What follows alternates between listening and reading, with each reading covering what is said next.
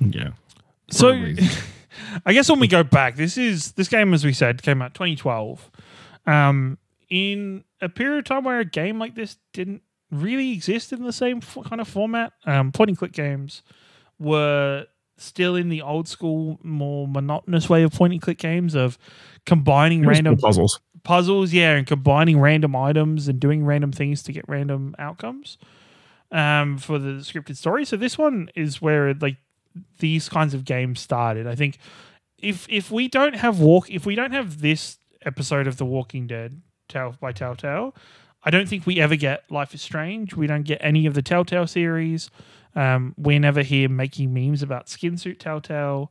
Choices in games, I don't think choices in games become such a big point of reference. Like, I don't think we ever get like games where, even stuff like, I guess around this era, Heavy Rain was some point close to this.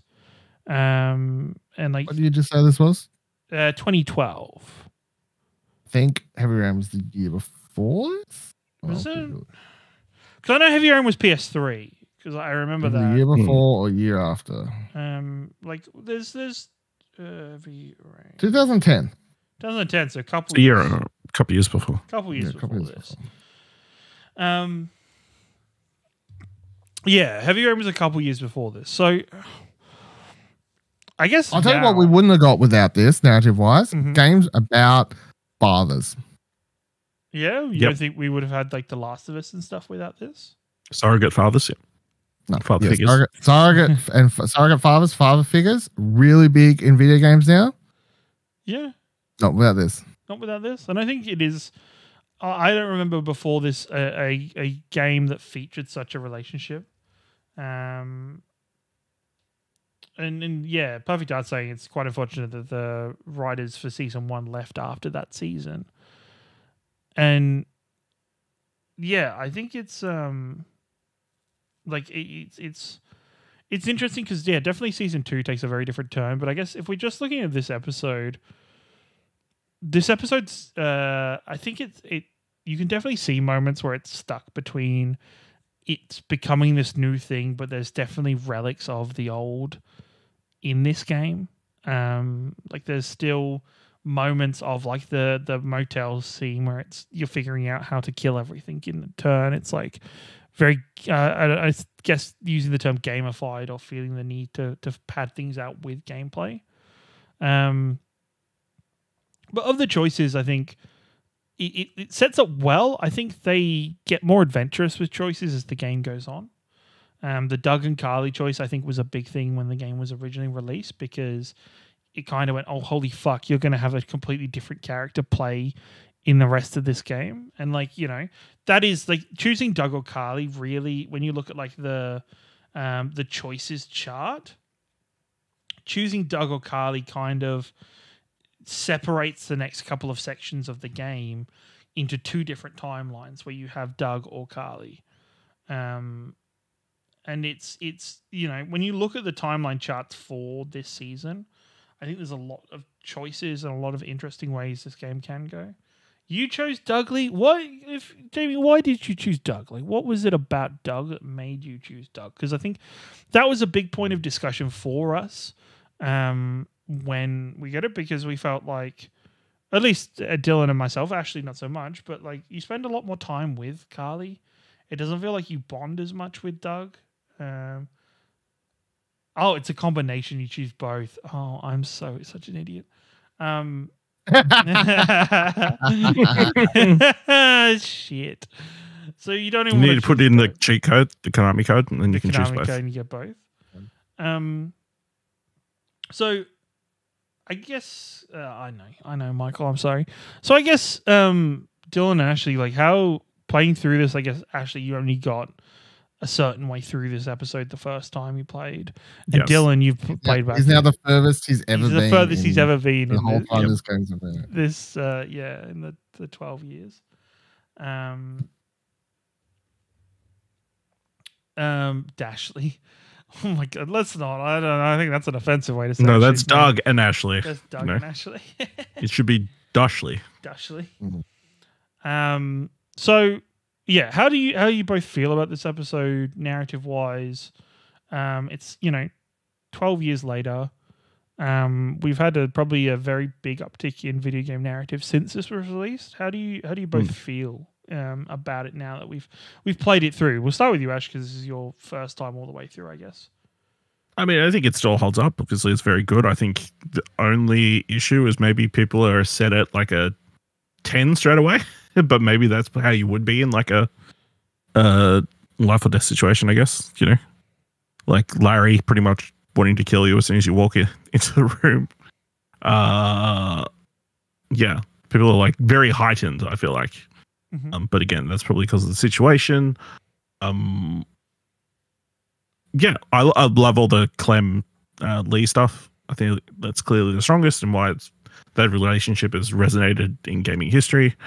And yeah, obviously a big bunch of hard choices and never the choices that you actually want to make, like kill Larry. Like kill Larry. If only that's a choice. Just leave Larry to die. And Dylan. Swap the heart medication for medication. Paracetamol. And Dylan, what about you?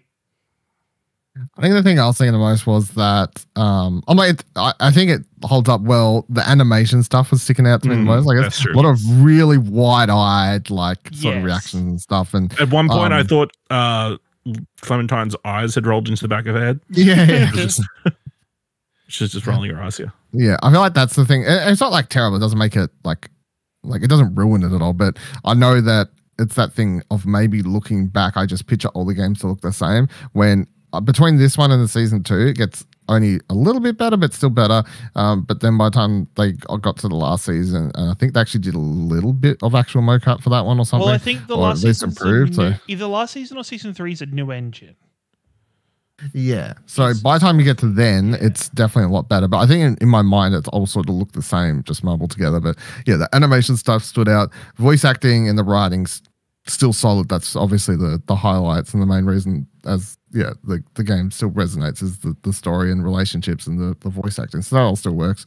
I'd say, so it's sort of weird to think about when you're like the stuff you're talking about, like the gamification of stuff. It's funny because for years, like all the way back to early 90s, late 80s, whatever, they had like full motion video games, right?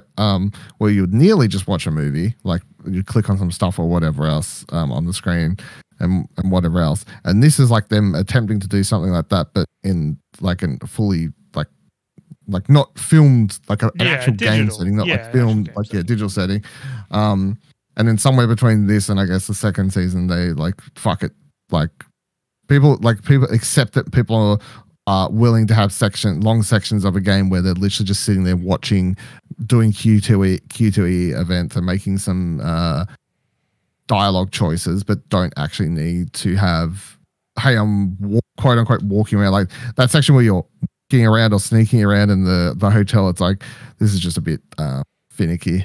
Yeah, and it's very funny. There's like I was back, and I guess this has always been on mind, Dylan, since we played through The Last of Us last time. And when we played through The Last of Us, we talked about that section where you get to Joel's brother's, like kind of his place in, I think it's Michigan, is it? I can't remember whatever state it is, but like you catch up with him and there's all this story stuff happens, but then all of a sudden his base is under attack and you have to fight through the people and then go chase after Ellie and stuff.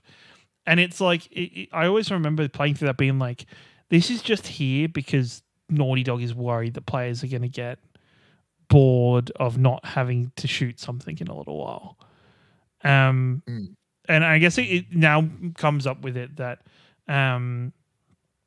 it comes up to the point where games where you see them make games like even like Final Fantasy, like to this very moment, like Final Fantasy VII Rebirth, like I think that game suffers from it in a real bad way, where it's like instead of just having a section that is more story focused, it's like, no, well, okay, we'll chuck a fucking mini game in here, so we've got the thing, like even just I'm playing through Costa del Sol at the moment, and that part's really dragging for me because it is just mini games for no better reason, you know. Jamie says the main problem with season 2 is they kept changing the story over and over. Returning characters wasn't meant to return until season 3, and made the same characters in New Frontier. Episode 4 was very much changed once again. It was supposed to be about a mysterious group. We'll dive back into, like, we'll talk more. I guess we'll talk more when season 2, when we get to it, if we get to it. I'm going to say when, because I think I did enjoy today. It'd be really awkward if you turned around right now and said, "You know what? Never again. Not doing this. Never again. Never again. No. Oh, this is a terrible idea." But no, this is we'll wrap it up here because we're going for 2.5 hours. But thank you very much for joining us for the first episode of Storied Experience. I've been Kieran Marchant, joined by Ashley Hobley and Dylan Blight, as you know. Storied Experience is going to be an evolving project. I feel like it's going to be something that changes and something that we tweak and we start doing different formats for. But I'm excited. Thank you very much, Michael, for doing that. I'm excited to see where we go with it. We'll definitely be playing through all of season 1 of Walking Dead. I do want to look at The Expanse because I don't think any of us played The Expanse when it was released by the new version of Telltales. So nope, and I would argue most people didn't. Yeah, and so it'll be something to look at as we compare the original, what I would consider the launching point for the modern day version of Telltale compared to what it is now, compared to their first release as a new company under the name. So thank you very much for joining us. This, I'm hoping, will go up into YouTube in some format, so check it out there again. We'll be doing more across the Storied Experiences show. Have a wonderful weekend. Enjoy your time. Play some video games. And have a good weekend. Have a good night. Bye. Don't let anything bite you.